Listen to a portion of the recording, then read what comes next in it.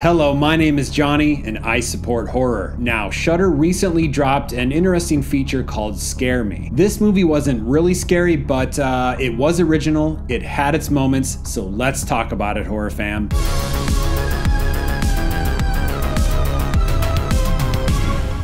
Just a quick heads up, I never reveal any major spoilers in any of my reviews. I take you through a quick synopsis, show you some shots of the trailer, so you never have to be worried about me spoiling something really important. Scare Me is a comedy horror movie written and directed by Josh Ruben. He stars in this movie as well, along with Aya Cash and Chris Redd. This movie follows Fred, a director-writer who is staying at a remote cabin to start his next horror screenplay. While on a walk, he meets Fanny, also a writer, who is staying at a cabin next to his. One night the power goes out in all the cabins, and Fanny goes over to check on Fred to see if his might still be on. With no power and really not that much to do in a remote cabin, Fred and Fanny decide to tell each other scary stories and act them out for one another. Fred desperately tries to win Fanny's approval with his stories, but it does not come easy for him at all. Who will reign supreme as the scary story master? Is there something deeper and more sinister going on in this cabin? I guess you'll have to watch and see. Okay, let's get into some things I liked about Scare Me. First of all, I think this is a clever and unique storyline. Two writers in the horror genre stuck together in a remote cabin, trying to scare each other with spooky stories. It was fun to see them come up with original tales of terror, giving nods to old horror cliches and callbacks to movies like The Shining, Misery, Silver Bullet, and more. I love how they'd use little sound effects and props to enhance the stories that were being told. Because if they didn't use those elements, I think this movie would have been more boring just to watch two people tell each other spooky stories. We got to see their imagination of the story come to life right before our eyes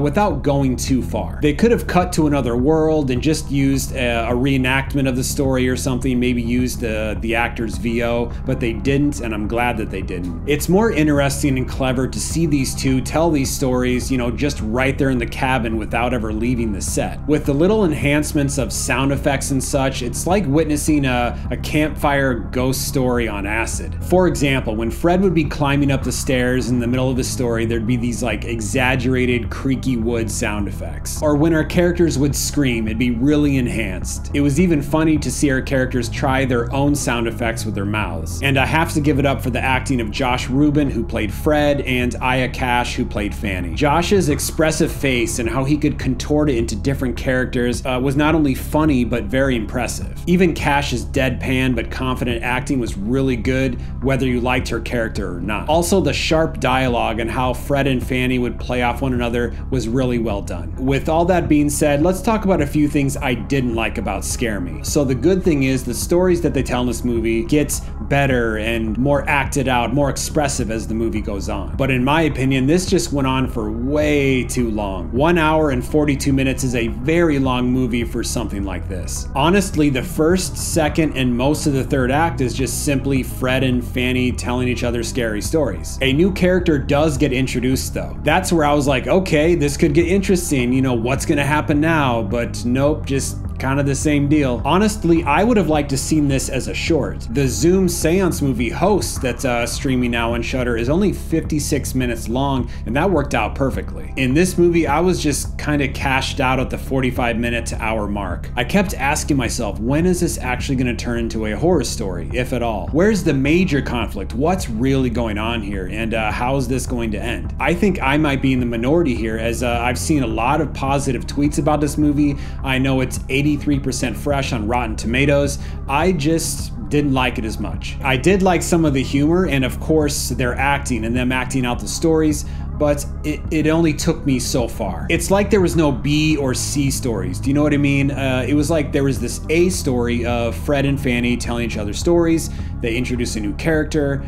But I was looking for something else. I wanted a big conflict to arise to shake up the movie a bit, but it seemed like it just never came. Actually, I shouldn't say it never came. It came in the third act towards the very end, but they just kind of shoehorned that in. It seemed like they did it really quick. The major conflict in the story seemed to be an internal one with Fred. You know, he felt very emasculated by Fanny. He kept having to take all these jabs from her and accept them because, you know, he's not as good a writer or storyteller as she is. She just kept being snarky and digging that knife in a little bit, and he just could not handle it. And let's talk about these two characters, because I think that's a big reason why I didn't like this movie as much as other people did. Fred calls himself a director, writer, and sometimes actor, and is very prideful of it. But the truth is, he works in advertising. He hasn't gotten his big break yet, and he's just too damn whiny about it. He's too whiny that he hasn't gotten big yet as a writer. And he's a little pompous, like you'll see in the beginning. Then there's Fanny, who's worked hard to get where she's at. You know, she has the talent, but has this sort of judgy, I'm gonna pick you apart, I know better, snobby kind of attitude. There's glimpses of her letting her guard down and being more warm, but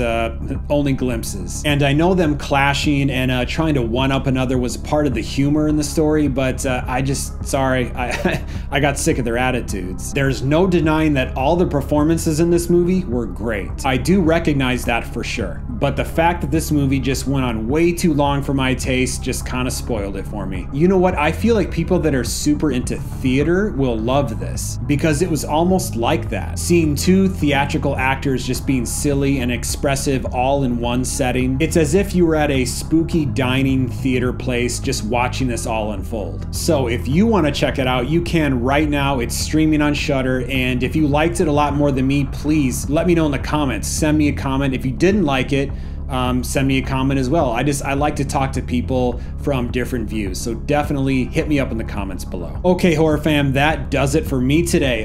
Thank you so much for coming by and watching this video and all the videos on my channel. If you haven't hit that subscribe button yet, I hope you do so right now. And if you like this video, go ahead and give this a thumbs up. And let's be friends to the end. You know you can follow me on Instagram and Twitter at The Horror Hack. Happy October, horror fam. May the spooky season be with you. Once again, my name is Johnny. Keep supporting horror, and this has been one hack of a show.